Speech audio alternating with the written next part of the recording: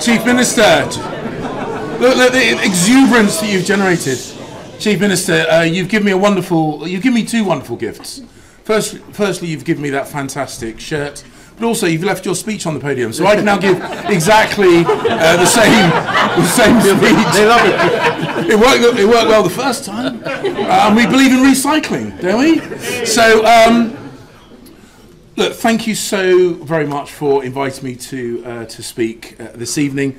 Thank you all for coming. Thank you for the kind words that you said about me taking on this new role as Foreign Secretary. And I joke about being able to read from your speech, but there are big sections from this speech that could absolutely have been written by me, for me, and I am comfortable repeating. The sovereignty of the people of Gibraltar has got to be decided by the people of Gibraltar. That is an absolute foundation.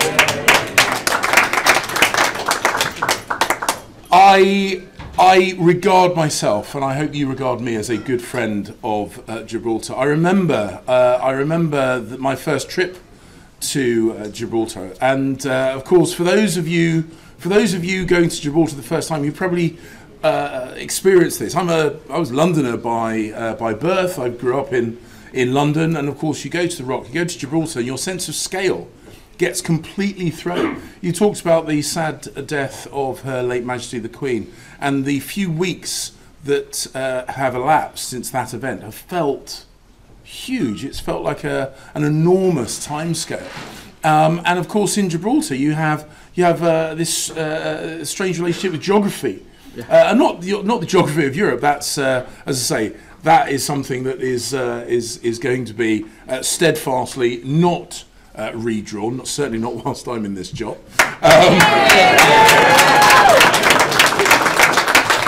The sense of distance, as a Londoner, I was completely thrown by the sense of distance. I remember asking someone for directions. I was walking around Gibraltar. I was asked someone for directions, and they said, right, okay, what you need to do is you need to go all the way down there. All the way down there. Keep going, keep going, keep going, keep going. All the way down there. Then you turn right. And once you turn right, you keep going right, all the way down there, keep going right, and then you get to Casemate Square. I was like, oh, great, fantastic. So I set off, and in my mind, when someone says all the way, I'm thinking quarter of a mile, half a mile, maybe 7, 8, 9 minutes walk, whatever. Suddenly I've got to a building, and I'm like, well, I can't go all the way, I must turn right. I've got to go right, go all the way down there. 5 or 6 steps later, Casemate Square. Thanks so much. And of course, what I realise, of course, is the geographic intimacy of Gibraltar is matched by the huge sense of family, and we are family. And that has really, really come across in the last few weeks. That has really come across.